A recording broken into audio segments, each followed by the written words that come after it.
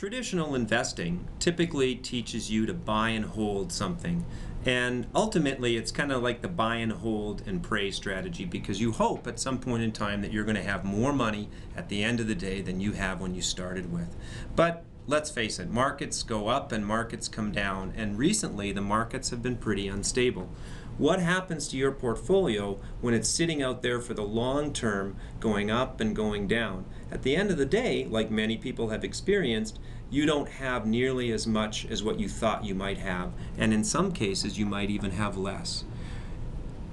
What Train to Invest teaches you is to how to work within the markets no matter what they're doing. And that all comes back to making intelligent choices about how you put your money to work.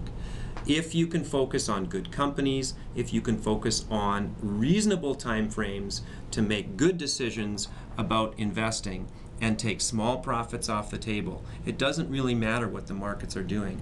Because it's not how often you're making investment decisions, it's how good you're making investment decisions that makes a big difference.